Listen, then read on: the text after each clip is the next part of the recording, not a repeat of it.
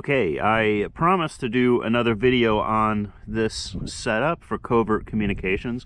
This is basically sending a message, a text message, through 2 meter. So you need to have a ham license. You also need to have APRS available. And the idea here is that I can send a message to another user or anyone else in the area about my location or what's going on, whatever.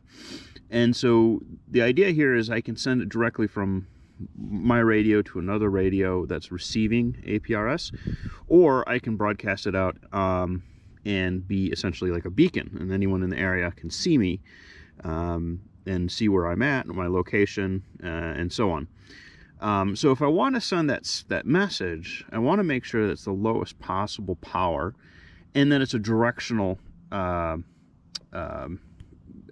shot. So a Yagi is kind of like similar to like shooting an arrow as far as your broadcast goes. So you want to be very precise with this. This is what you'd use for tracking and things like that.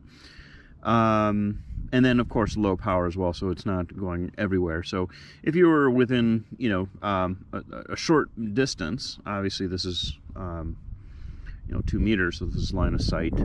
But this is the setup. So it's basically the cell phone connected to the radio, connected to a Yagi antenna.